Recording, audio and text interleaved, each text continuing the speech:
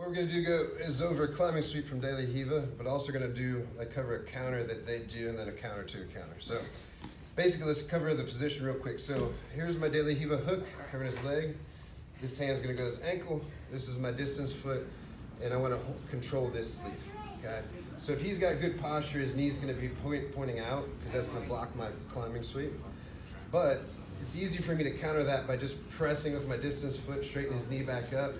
That's going to allow me to climb and get through, okay? So in essence, right here is the climbing sweep. When I get my foot all the way across, he can no longer step forward. So if I pull him forward, he's just going to fall, right? So that's the climbing sweep in essence, but we're covering the counter. So what happens a lot of times, when I come up here, I got a back step immediately, right?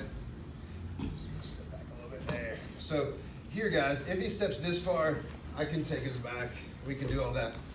But a lot of times what guys do, if they don't step back here, they'll kind of fall to his side and attack my foot or try to pass guard. Just come back around, John. So we don't want that, especially with all the leg locks people are doing now. Like I said, a lot of people just back step, fall down. But for the sake of the video, we don't need to do that.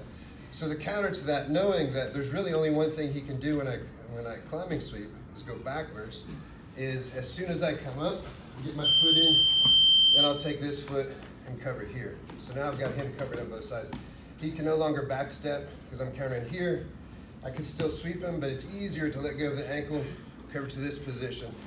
Now I just lift him up and I can sweep on either side. So come here and work on the other direction and finish.